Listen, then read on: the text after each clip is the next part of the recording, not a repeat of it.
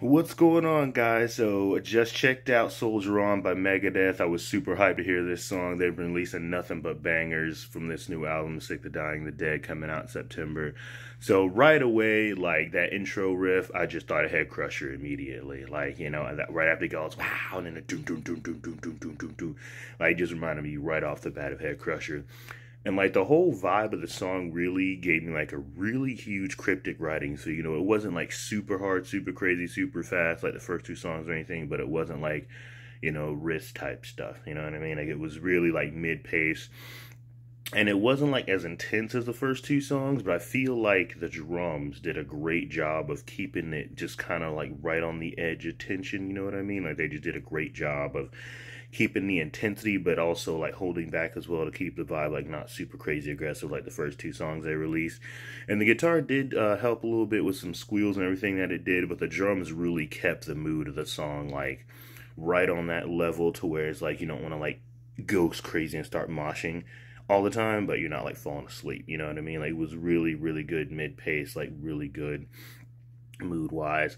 The lyrics were really awesome. Definitely not what I was gonna expect. I thought it was gonna be more about just like, wars and stuff like that, but everything going on still, all this crazy stuff, diseases and violence and stuff. Like it was really, really cool. And to have that kind of topic, like kind of like at a slower, kind of calmer kind of pace instead of like going like crazy intense like all the other songs. There's really nice balance. The song was just really balanced lyrically and instrumentally, like really, really well. That little fade out and come back in was great. Like I thought the song was over, but I was like, oh wow, it's coming back in. Like that was great. And it was just a really like the song wasn't what I expected it to be, because of course I thought it was going to be like really crazy, really fast, really intense, like first three, but it was actually a really good change of pace. Like I said, the mood was just perfect. With the first two songs and this song, like the mood was just perfect. Like it was really good composition. Like, this was probably one of the best like compositional songs mood wise that they've released so far. Like I said, the mood was just perfect. And it reminded me so much of like Head Crusher from Endgame and like Cryptic Writings vibes. It was like Cryptic Writings and Endgame kind of came together and found like a really, really awesome midpoint. And I just really love this song. Like it was just like I would just listen to it and I was like, man, this song's still a banger, Like everything was just so well done.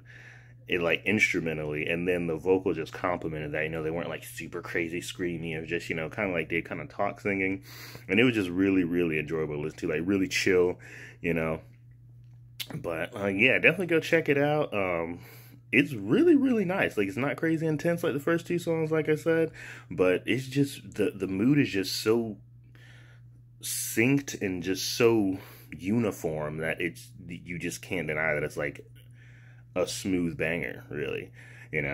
Like I saw that they released this song, and like I'm not even wearing pants right now, just threw on the shirt so I could do this review real quick, but it was just a really, really awesome song. So for sure, go check it out. Click link in the description. I'm actually gonna pre-order the vinyl, like probably tomorrow.